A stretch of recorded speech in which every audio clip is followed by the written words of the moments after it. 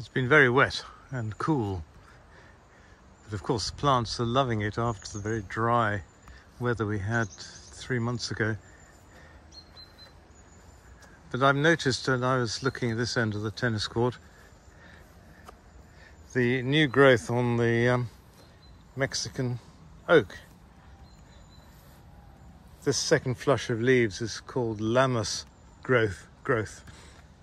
Lammas tide is a point in the Christian calendar which falls on the 1st of August. And very often, especially oaks and other related trees, will produce new growth as a second flush in August, as this Mexican oak is doing.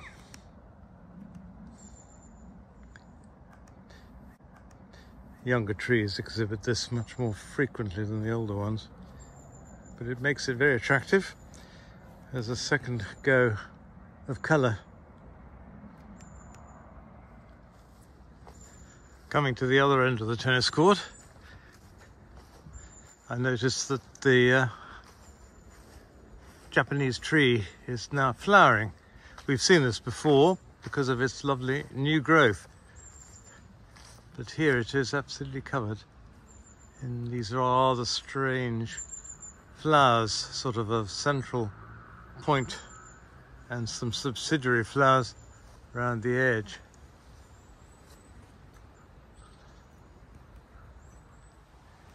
You'll observe how large these new leaves are, and apparently they were used to wrap food in China and Japan, where this tree is native.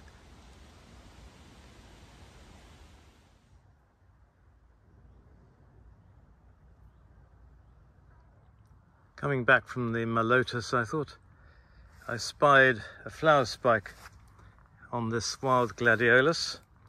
This comes from the Drakensberg mountains of South Africa. Gladiolus flanaganii.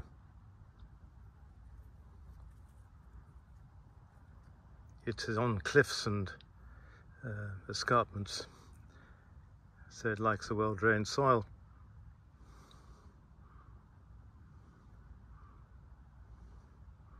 I'm afraid Bertie rather disgraced himself at the groomers this morning when he was discovered to have fleas. First time he's ever had them. And I think we had some visiting farm dogs last week, and I blame them. Of course, our wonderful dog would never have fleas. Quite unheard of. Oh dear. Anyway, he was fumigated apparently, which sounds rather drastic.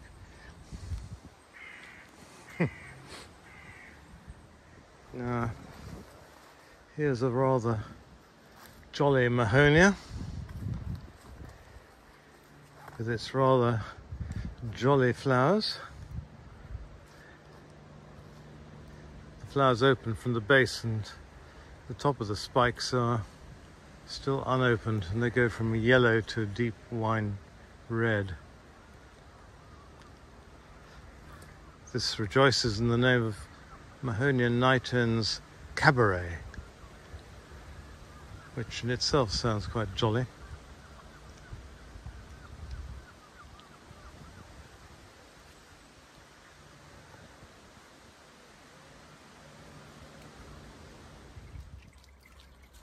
I'm very pleased with the flowering on my hydrangea aspera from China, which I collected many years ago. It's flowering really well, and I think it's most attractive.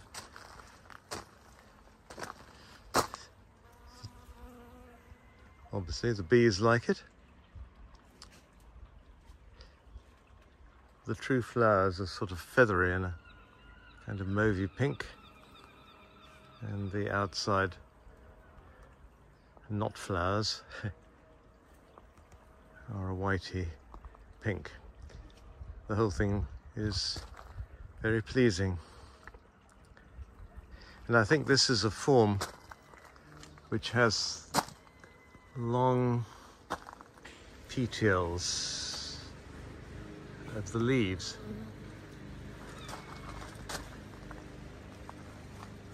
I collected this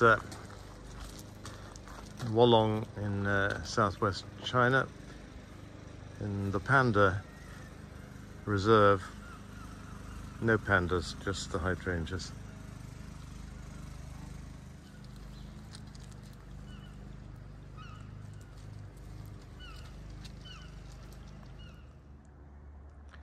I love these wild dahlias.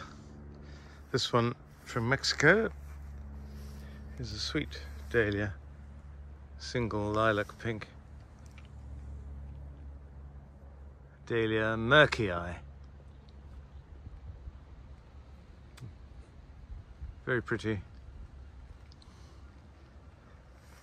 More buds to come.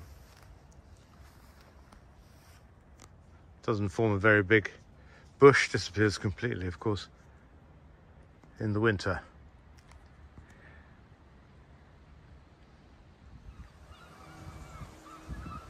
Coming down the drive, we're confronted by this enormous now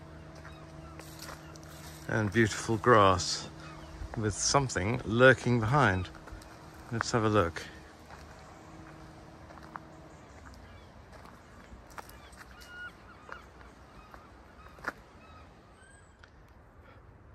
The incessant rain we've had for the last 8 weeks and the cool weather for August has meant that the hydrangeas have really come into their own. They love this sort of weather.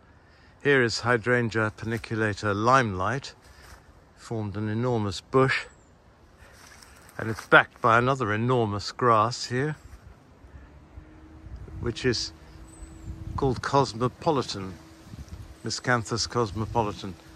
I think it's got lovely bold foliage and variegation, which is very pleasing, but it has formed an enormous clump and is due for a sort of slaughtering.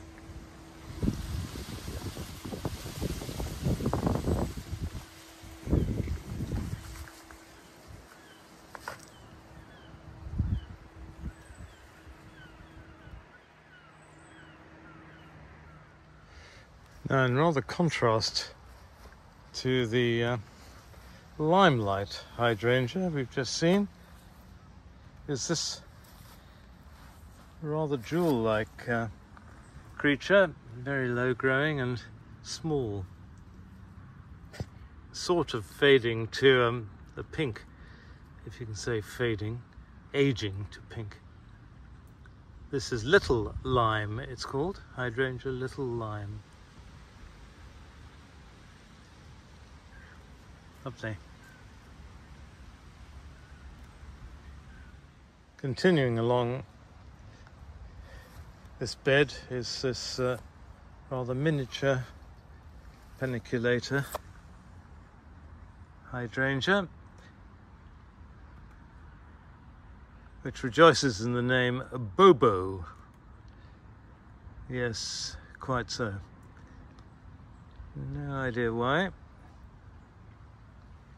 but it is quite sweet, I think.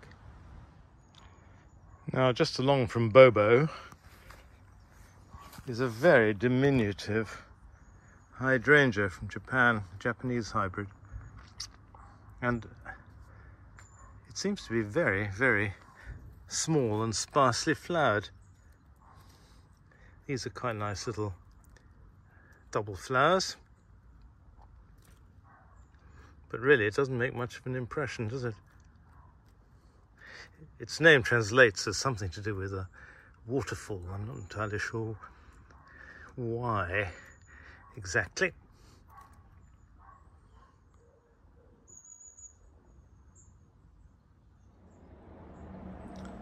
Fighting its way through this vigorous passion flower, I've noticed the bell-like flowers of a climber from South America called Bemaria.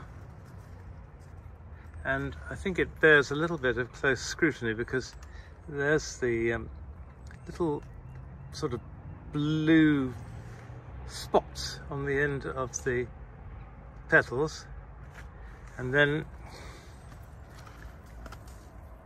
you look inside, sort of yellow and orange, and also more little spots.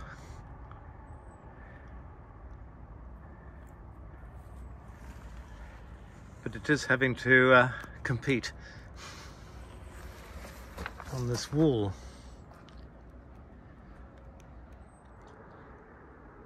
The purple of Cestrum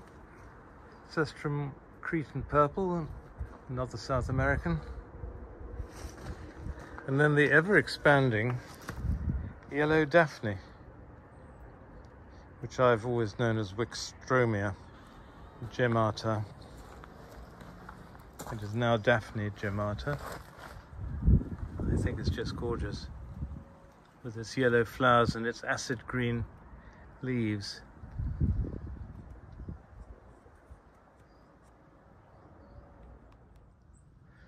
I thought we could finish by having a look at this border here and see what colour there is in August still. Dahlia, I think this is Dahlia Murdoch, Scottish. The last flowers clashing somewhat, I'm afraid to say, of the Gloxinia relative Raymania from China. This intriguing spotty interior. This one is enjoying being in the well-drained bed here. We go along to Hibiscus Bluebird, one of the most successful of the hibiscuses available, and a very good doer. Plenty of flowers over a period of time in the autumn.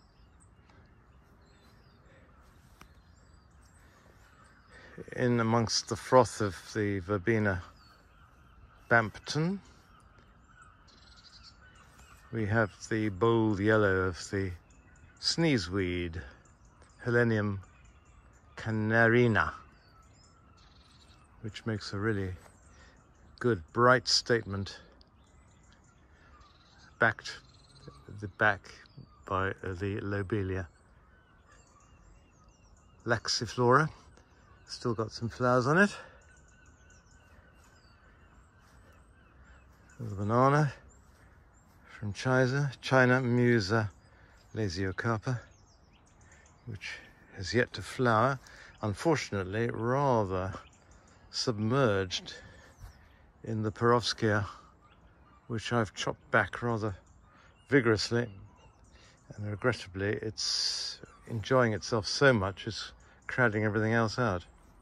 And here we have another hibiscus called Chiffon.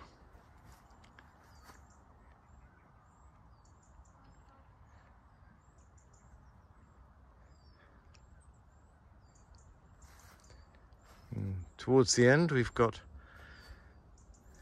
a penstemon, King George, I think that is, and an osteospermum, which remarkably looks a little bit like the rather rare tuberous cosmos from Argentina, Cosmos pusidανifolius. So here we've got rarity at the back and commonality in the front.